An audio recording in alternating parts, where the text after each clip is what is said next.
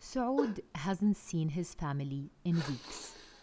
They fled Syria together 2 years ago, but his wife and children had to go back. He couldn't provide for them anymore.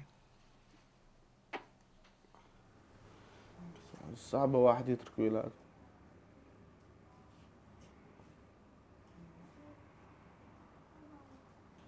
هي الحياة بالعيلة بالولاد.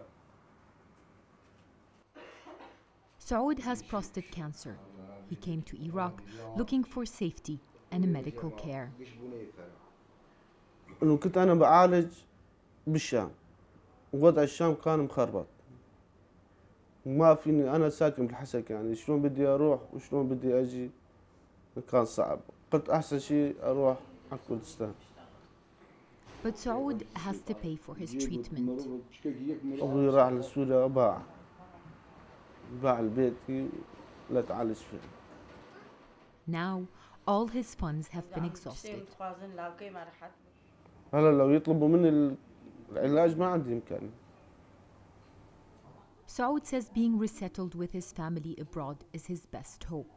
UNHCR has put him on the resettlement candidates list, but the process might be long, and Seoud's life is racing with time.